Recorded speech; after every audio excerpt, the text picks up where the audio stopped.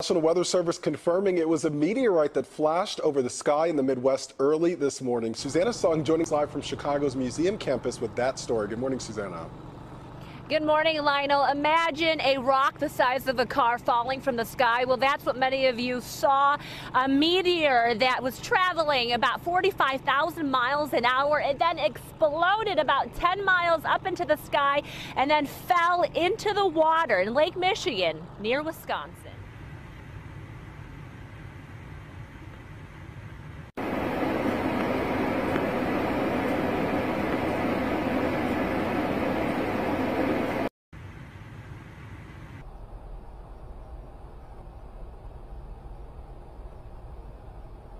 In a rare convergence of elements, a prenumbral lunar eclipse, a full snow moon, and a comet will all be on full display in most parts of the world. First up is the eclipse, which will present itself as a darkening of the moon as it passes through the weakest part of the Earth's shadow. Prime viewing is at 4:43 p.m. Pacific time, and will dissipate until it completes. Comet 45P is next, and although it's been visible through telescopes for weeks now, it will be at its closest point the morning of February 11th. You won't be able to see it with the naked eye, but should see it in the constellation of Hercules through either binoculars or a telescope. A powerful earthquake in the southern Philippines has killed at least 6 people and injured nearly 100 others. The earthquake measured a magnitude 6.7, according to the Philippine Institute of Volcanology and Seismology. It shook the country's southern region late on Friday. The quake's epicenter was close to the city of Surigao at a relatively shallow depth of 11 kilometers. Hundreds of residents fled to safety as buildings were damaged and power supply was cut off. Officials say nearly 100 aftershocks have been felt. Schools have been used as evacuation centers for those affected.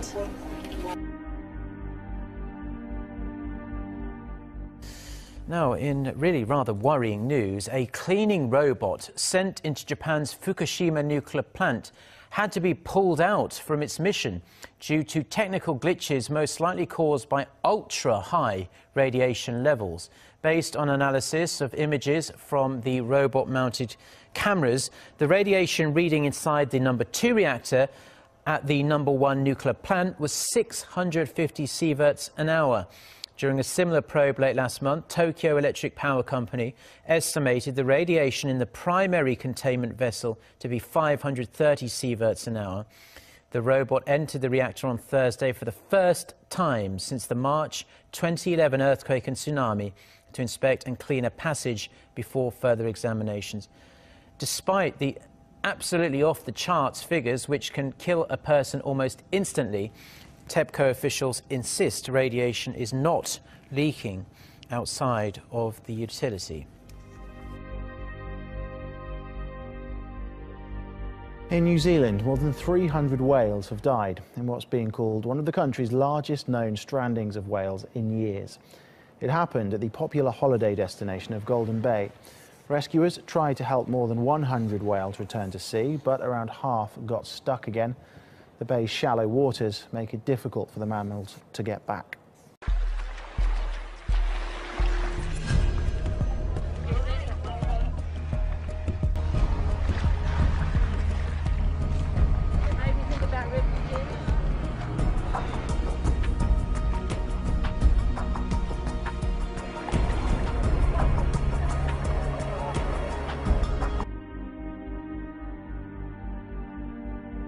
Next tonight here, the major concern near America's tallest dam, a giant hole in the spillway, is growing in size tonight. Here's ABC's Neil Karlinski. Tonight, officials in California have the nation's tallest dam under a microscope, worried about this massive hole that's formed nearby. The Oroville Dam holds water back from Lake Oroville, now at record levels and in danger of spilling over after a series of storms. The 200-foot-long, 30-foot-deep hole is enormous, dwarfing the engineers who climbed in for a look this week. It eroded through the concrete spillway used to release water and keep the lake from topping its banks. This is a big deal. We're very concerned that we manage this properly to protect the public down below. Here's the problem. If the spillway can't release enough water now, officials will have to try a never-before-used emergency spillway. We're monitoring 24/7. If any changes occur that could result in any kind of danger to the public, we will immediately notify the public. The Oroville Dam are expected to hit record levels. Right now, water continues to gush over this damaged spillway. Reporter Sean Bennett is in Butte County with more. What a difference a day makes. Yesterday, we could actually see where the erosion took place, and we could actually see the rest of the spillway. Today, you can't even see it. Now that water rushing right off to the right side of the spillway on top of the actual hillside, and those rocks racing down into the river. Now, history will be made at Lake Oroville Dam this weekend, according to officials with the Department of Water Resources. The water level is expected to hit the 900-foot capacity in the early morning hours of either Saturday or Sunday. Now, the DWR officials say it will likely go over the emergency spillway, something that's never happened in the 48-year history of the dam. Now, back in 1997, the water came within a foot, but never actually went over the emergency spillway.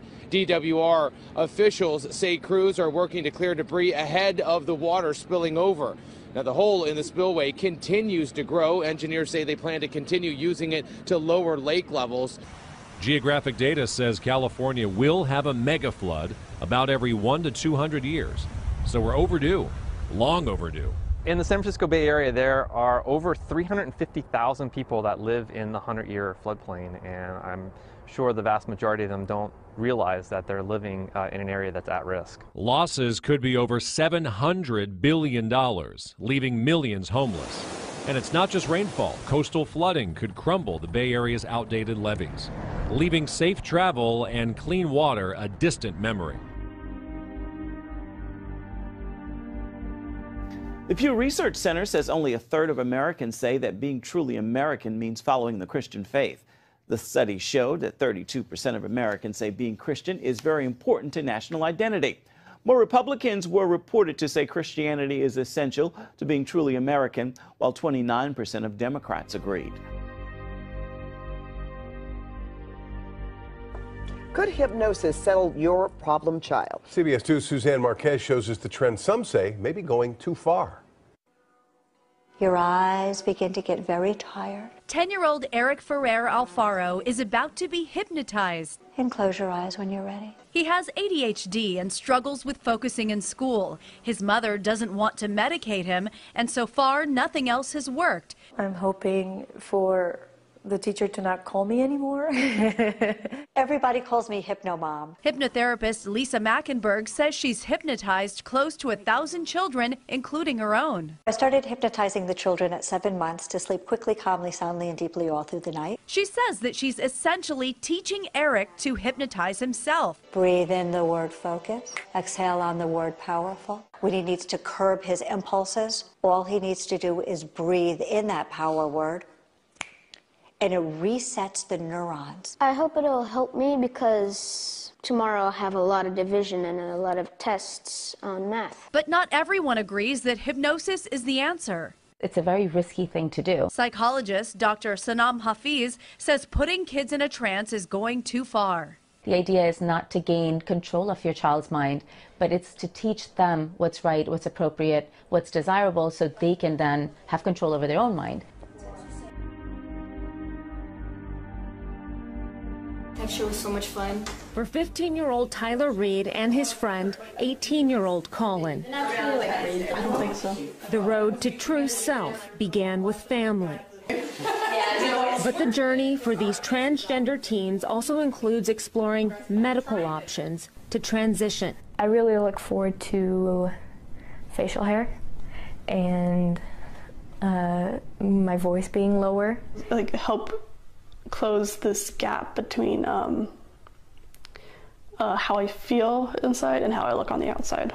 And we have some questions. To do so, families work closely with gender therapists. You have to tell them what's going on in your head, and a lot of the time you don't even know. And doctors like Carol Malazzo, who was among the first in the Sacramento area to treat children diagnosed with gender dysphoria, born one sex but identifying as another. A person's gender identity is pretty much fixed by the time that they're 3 years of age, and there's no way that you can actually change them. The pediatrician recognized the need for trans youth more than a decade ago, and to date, she has cared for hundreds of young patients. California is a hotbed for one of the fastest growing crimes in the world. Sex trafficking. It's the second largest underground economy in San Diego, pulling in profits of almost $900 million a year. It's a business so big that law enforcement is welcoming the help of private investigators who have one thing in common.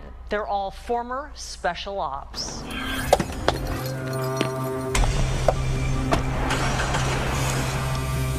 This team is trained to track, if we catch them outside, extract, get some audio, and get out without anyone knowing they were there. These are former Navy SEALs, cops, and British Special Forces, now working as private investigators to help rescue victims of sex trafficking. They're so well trained to blend in on surveillance because you know what they do when they're on the SEAL teams is they basically kidnap people. Joseph Travers, a former police officer, started Saved in America, bringing in men with special skills. Every night in San Diego County, there's an estimated 2,500 kids who are missing. And the clock is ticking for each one of them because it's a race between those trying to rescue them and those trying to trap them. Tonight's goal for the rescuers, a teenage girl we'll call Kylie. Like 80% of all local sex trafficking victims, she's American.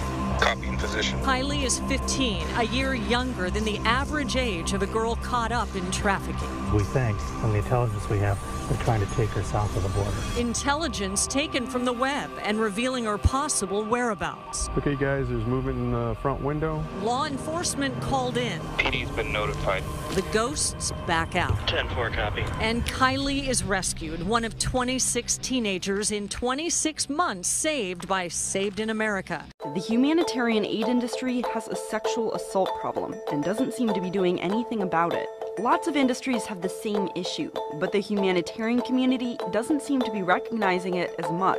The research says female aid workers are most frequently assaulted by male coworkers and superiors.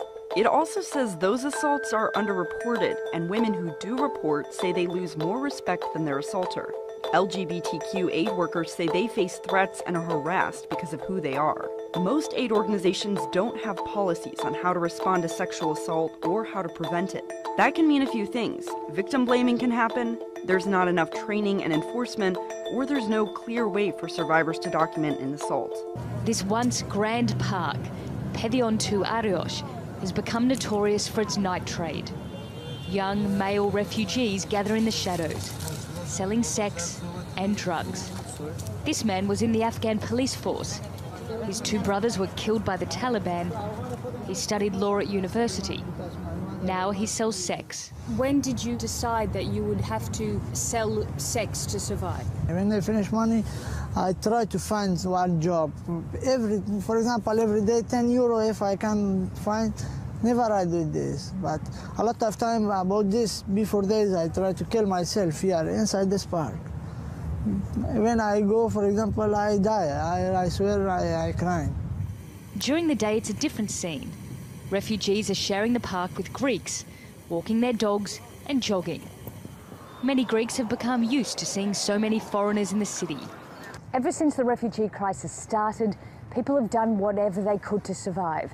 And for some refugees, that means selling sex. What's different now is the number of people involved and the fact that it's becoming more organised.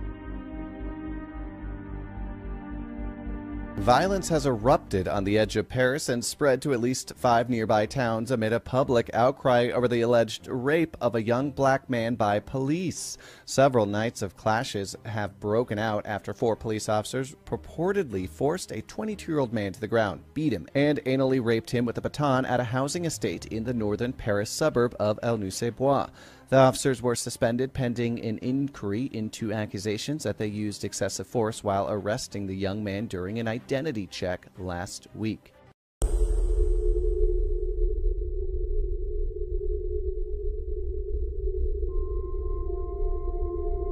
Il prend sa matraque et il me l'a enfoncé dans les fesses, volontairement. Justice pour Théo!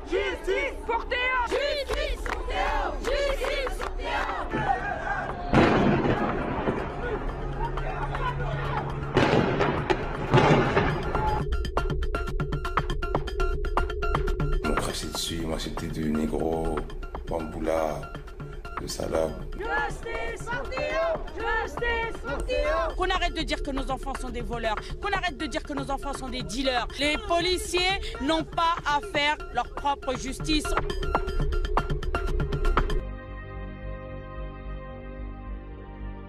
A wave of violent crime continues in the Brazilian state of Espírito Santo, where police have gone on strike. Despite the presence of 1,200 soldiers and federal police officers, with more on the way, the state is still racked with violence. Vitória, the urban state capital, is usually patrolled by around 1,800 police. Officers went on strike over a 4-year-long salary freeze. According to the police union, over 100 people have been reported killed since the strike began on February 4th, putting the daily murder rate 6 times higher than average. It is also estimated that businesses have lost almost $29 million since the strike began. Meanwhile, schools, businesses, and public transportation remain closed. Representatives of the police met with state officials on Wednesday and demanded that every officer's salary be doubled. A spike in murders in Brazil as soldiers patrol the streets in Espírito Santo state. More than 100 homicides reported in just 6 days after police walked off the job, demanding better pay. Schools and shops are now closed. Public transportation ground to a halt as the military tries to contain chaos. Some citizens are running scared. My father is coming to pick me up. I'm leaving. I won't stay here. Most of the violence is happening here in the state capital, Vitória, a wealthy port city ringed with golden beaches. But normally crowded cafes are now empty, with visitors staying away amid security fears. There's been a drop in customers, and we've also seen problems with trying to leave certain areas. There are no buses, there's no security for getting home safely. Business is complicated. Brazil is in the midst of an economic crunch, making it tough to keep even basic public services going. There are now fears the strikes could spread to other states struggling to pay their police. A collapsing currency has led to economic anguish in Venezuela. Sky-high inflation has caused prices to double every 18 days, and citizens line up to exchange money that is almost useless. Inflation has totally ruined us. You'd think this cash is enough to do things, but it's not. It's worth nothing. These bills are devalued. In Venezuela, where an estimated 110,000 people in 2015 were living with HIV, a shortage of critical medicines, including life-saving anti-HIV drugs, threatens a country already in crisis. In June of 2016, a network of Venezuelans living with HIV sought urgent humanitarian aid from the Geneva-based Global Fund to Fight AIDS, Tuberculosis, and Malaria. The petition notes that in addition to a severe stockout of antiretroviral treatment, Venezuela lacks a necessary supply of condoms, HIV test kits, or basic supplies to diagnose and treat tuberculosis. The Global Fund leaders, who notably took 6 months to reply to the original urgent request for help, have responded that they have liaised with our partner network to see who might be in a position to help.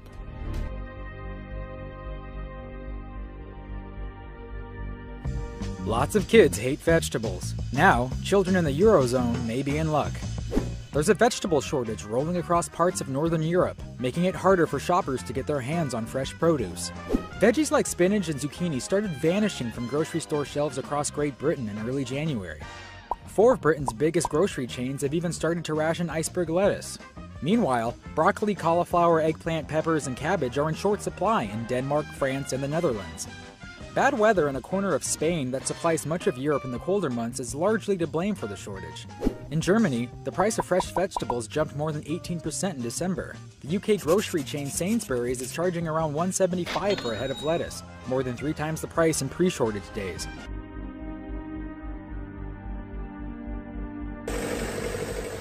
A plague of vast proportions. Countless locusts have swarmed Bolivia, causing the government to raise the alarm. We have declared a state of emergency. We have decided to issue a supreme decree. The arrival of these unwelcome visitors happened a week ago near Santa Cruz. They've already wiped out almost 1,100 hectares of corn, peanut, and soybeans. Authorities are warning that the locusts could destroy the country's main agricultural region, which supplies more than 80% of Bolivia's food. People are very scared here by the locusts. These bugs have done a lot of damage, eating all the production of maize, beans, squash, and watermelons. Also yucca production. All this production was destroyed. The government says fumigation must begin straight away. Pesticides are being sprayed on the ground and in the skies. But even with all these efforts, the locusts are spreading quickly. The question is, how much damage will they do before they're eradicated? An invasive caterpillar species is spreading across Africa and devastating crops. The fall armyworm, native to North and South America, appeared in Africa for the first time last year. Scientists say it likely arrived on commercial airliners. Non-native armyworms are now spreading rapidly. They've already been confirmed in countries across southern and western Africa. They pose a major threat to agriculture. Maize, an important staple across much of Africa, is especially vulnerable. The United Nations Food and Agriculture Organization says fall armyworms have destroyed up to 73% of crops in some areas. Fall armyworms are also difficult to control using pesticides. In a statement released Monday, February 6th, the Center for Agriculture and Biosciences International said the caterpillar could, quote, spread to tropical Asia and the Mediterranean in the next few years. The United Nations says it is ready to support Kenya after the country declared its drought a national disaster. The UN statement came Friday, the same day Kenya called for aid to counter the current drought. The Kenyan government said over 2 million people are in urgent need of food assistance. The UN Food and Agriculture Organization warned the country is facing a severe drought and with it rise in a food insecurity. The drought has affected 23 out of 47 countries, posing a major risk to people, livestock, and wildlife. Kenyan President Uhuru Kenyatta called on all stakeholders to support the government by upscaling drought mitigation programs. In drought-hit Guatemala, those taking a swing at farming are coming up empty. The little that grows here is simply not enough, and it's worrying World Food Program officials like Gustavo Alas. They have had losses from 80 to 85% of their basic grain, he says, which is the main crop here, so they do not have the necessary food in the season where they build up their stock. 3 consecutive years of El Niño-linked drought have exacerbated poverty and hunger in the country of 15 million. The World Food Program, or WFP, says the European Union will invest $4.2 million to support families most affected by droughts, including subsistence farmers like those here in Guatemala. The investment aims to improve land productivity and food security, though WFP recognizes despite the intervention, 5 to 10% of farmers and their families will resort to immigration. In this remote village, images of dusty paddocks and flies buzzing over carcasses. And not far from here, a herder is watering his animals, trying to salvage what remains of his herd, as a devastating drought continues to displace thousands in several parts of Somalia and Ethiopia. These displaced families shelter under